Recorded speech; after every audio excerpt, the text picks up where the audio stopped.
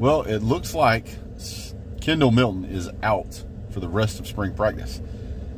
This is basically done as precautionary to prevent an injury from him, seeing as how he's such a valuable part of the team now. He's only the 4th running back since 2000 to average 6.9 yards per carry on 85 or more attempts. The other 3 are Nick Chubb, Sony Michel, and Todd Gurley. We know how that worked out. So that means that Daijun Edwards, excuse me, is going to be bumped up to the #1 spot for practice purposes, and Branson Robinson will be with the 2s. So he's going to get some much-needed reps there. So it's going to be interesting to see what happens. Keep you up to date. Stay tuned.